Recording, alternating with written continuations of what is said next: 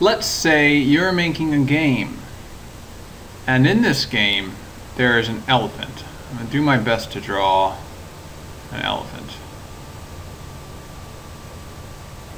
That was terrible. And this elephant, that's the tusks. And this elephant has a head. Now the elephant can be positioned anywhere in the world. He can be in any orientation. He can be facing any direction. And his head can be, let's give him some eyes. His head can be turned in any direction. He can be looking up, he can be looking down, left, right, doesn't matter. And on his head is a flea.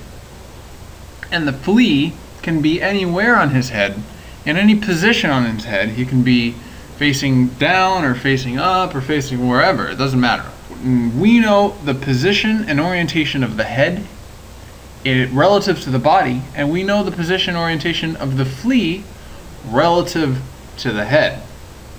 My question to you is, what is the position of the flea relative to the entire world? We've solved problems like this before.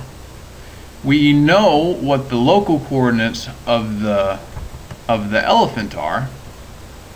Shift. Here you are, shift.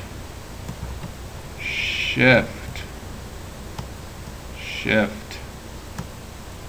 Shift. Why does this, I don't get it. Here's the local coordinates of the elephant. He has a local origin right here. And we have a matrix that transforms the elephant to his coordinates. We'll call that matrix E. Okay, E. Then we know the coordinates of the head in comparison to the elephant. Okay, so we have this vector here that is the translation of the head in the local coordinates.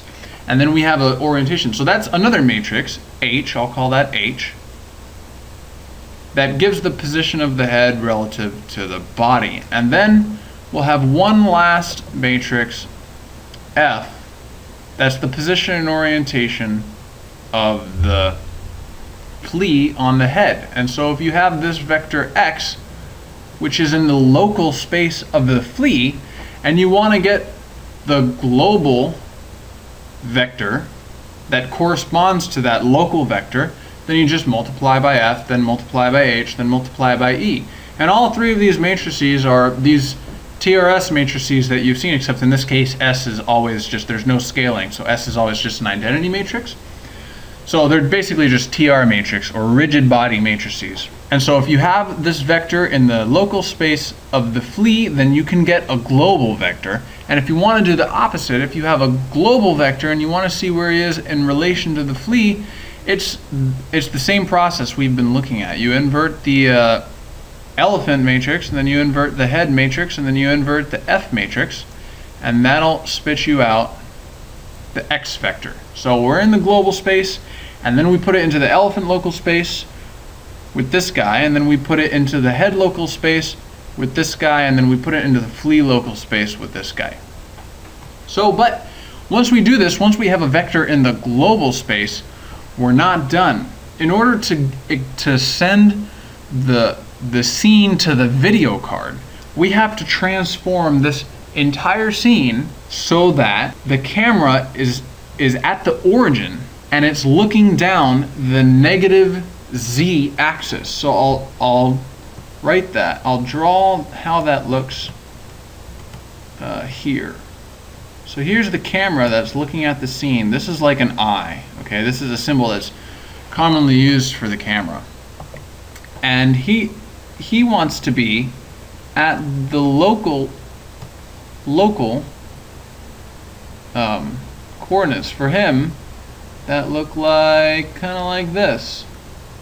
Okay, this is poorly drawn, but this is going to be the negative Z axis, and this here is going to be the X axis, and this is going to be the Y axis. So this side down here is positive Z, and this side up here is negative Z. That's where the camera wants to be. So we have to take all these global vectors and put them into the local space of the camera, such that we're looking down the negative Z axis. So that's a huge bother, but let's start assembling a view matrix that we're going to call V that will transform all of these vectors into the local space of the camera.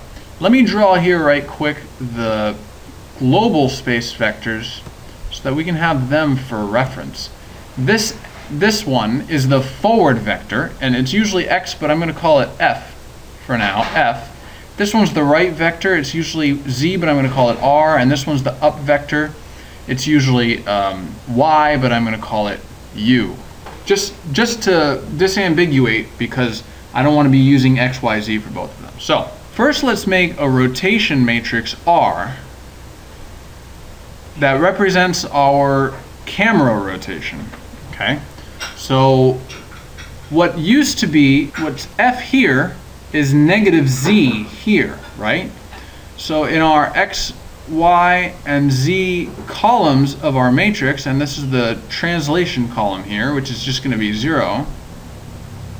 But in the X, Y, and Z columns, our Z column should get negative F, or you could say that the F vector, that's the Z column, gets the F vector, should go in the negative Z direction, or the negative F vector should go in the Z direction, either way you want to think about it. Now, the up vector is going to be in the Y direction, so I'll put that here. So the Y column gets the up vector. And then the right vector is in the X direction, so right, that's this column here. And then we also need a translation matrix, but this guy is going to be easy. I'm just going to use a block matrix. It'll be the identity up here, and it will be, let's say that this point right here, the origin of the camera, I'll call that T. And so here's T right here, 0, 1. These are the block matrices that we used in the previous video. Now, we have our rotation and translation matrices, and these are matrices that take you from the local space of the camera to the global space, just like we have up here. So let's see, we want to do our rotation first, and then our translation of our vector in the local camera space. Okay, get your global space vector. But what we want is, and this right here is V. Okay, but what we want is actually V inverse, because we have a global vector, and we want to move it into the local space of the camera, just like we did up here. So we know how to invert these matrices. We have to flip them around. R inverse, T inverse, G. So let's take a look at what our final V inverse, which is going to be our view matrix, is going to look like. Let's take this area up here, this upper 3x3, and call it R3 like we did before. So it's again going to be like the same exact as in the last video. R3 transpose, a 0 here, and then negative R3 transpose times T. So in other words, we can use our previous TR matrix inversion to create this view matrix. Yes. So that was a really complicated explanation, but this is actually going to be a really simple implementation. Usually with these construct camera view sorts of methods, you're past the position of the camera, the direction of the camera, and the up vector of the camera. So the first thing I do is create a right and up vector for the local space of the camera. And we're going to use that to develop the R matrix. Let's see, what is the, here we go. So direction, except that according to our formula, we're going to pass, for forward, we're going to pass vec cam right, and for up we're pass vec cam up as normal, but for the right, we're going to pass negative direction. That is directly from our formula. So this will create the upper 3x3 matrix. And then we'll create one more matrix for translation, and we'll set the translation for that to the position of our camera.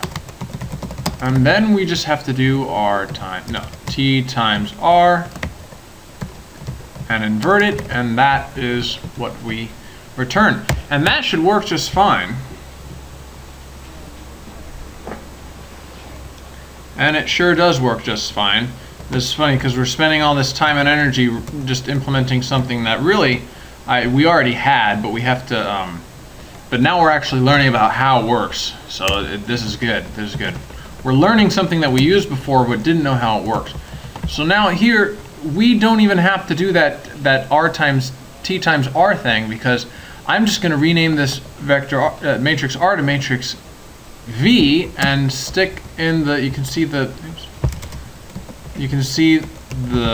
how I construct this matrix. I give it the forward, up, right, and then I can optionally give it a position. So we're just going to stick the position in right there, and like we learned in the previous video, when you do a t times r, the position just gets thrown in on the right there. So this should work just the same way. We don't even have to multiply t times r. Very, very fast way of making a camera view matrix. So there's one more step that we need to do in order to finish in order to send stuff to the video card. We've centered the view at the origin, and now we need to apply perspective. You can see that things that are far away get smaller, and things that are up close get bigger. So we need a matrix that will do that, and it's possible, and it's pretty cool the way we do it. We're going to do it with homogeneous coordinates. See you next time.